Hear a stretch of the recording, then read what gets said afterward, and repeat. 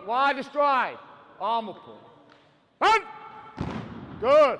Okay, make sure now we pull the elbows into the side. Hook turning with alternate arm stretching sideways. Exercise to your left. Correct. 1, 2, 3, 4. 1. If we execute the reps correctly, we will move on. If we don't, we will just keep going round. Do you understand? Yes, sir, bro. Okay, I want a loud beat and short movements. With a jump. Left in. 10. Good. In 2 movements. Front support. Pace. 1 and 2. IMF stands for Initial Military Fitness. That is rolled out from week 1 to 9.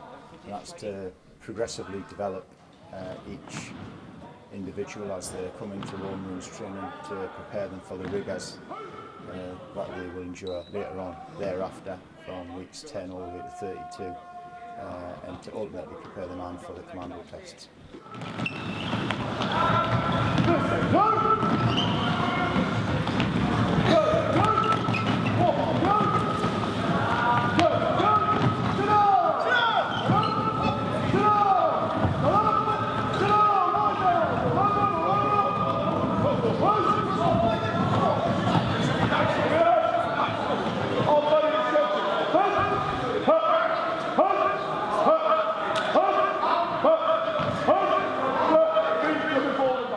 But what that test comprises of is essentially the PT, the Swedish PT table, ensuring that they have a good sense of discipline, their posture is correct, their strength is up to speed, and very importantly that they can manage 3 rope climbs. And the first rope climb has to involve a make fast halfway up the rope. And this is once again excellent strength and coordination and a great functional exercise as well, which was of course started off when Royal Marines were first on ships, but that can be transferred to today's requirements for maritime operations, scaling ladders up some of the big ships that our guys have to board, which is very important. And if you can't make that ladder, you're a liability.